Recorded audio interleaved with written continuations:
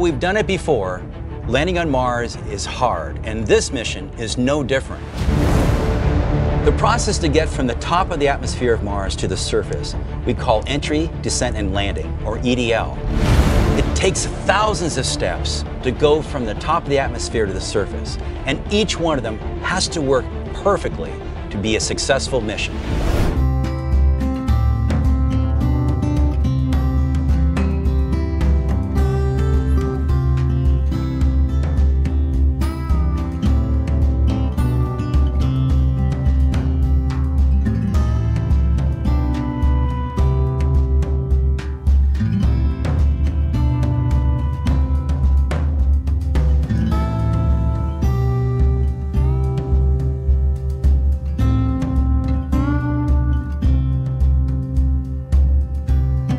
So what Mars InSight lander is going to allow us to do is really map the inside of Mars. This is an important mission, not just for the United States, but an important mission for the world, so we can better understand why planets change and ultimately understand even more about our own planet.